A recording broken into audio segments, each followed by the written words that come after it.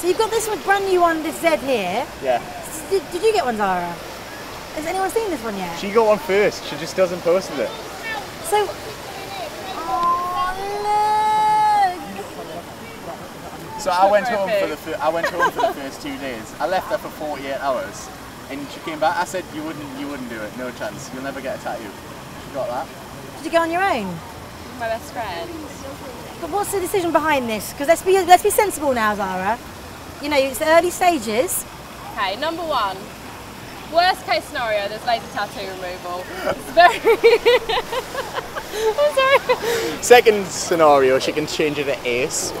Yep, and also, I don't think that like there's any problems with us. And also, I kind of wanted to do it to prove a point. So I'm a point prover, and he said you won't do it, and that made me think I am absolutely going to do it. And I'm never ever getting another tattoo. I never will, and I never thought I'd get a tattoo, but here we are. Have AC on my little finger.